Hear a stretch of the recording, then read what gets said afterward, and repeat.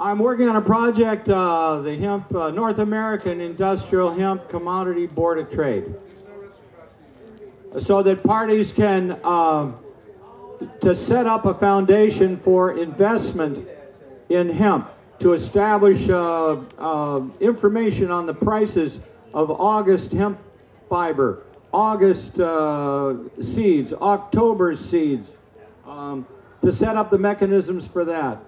We're looking to do projects that will bring everything together. There's one thing that was changed in the law since 1937. There was one item that was deleted from the marijuana portion, which was the provisions for the federal government to license industrial hemp farming. That's right.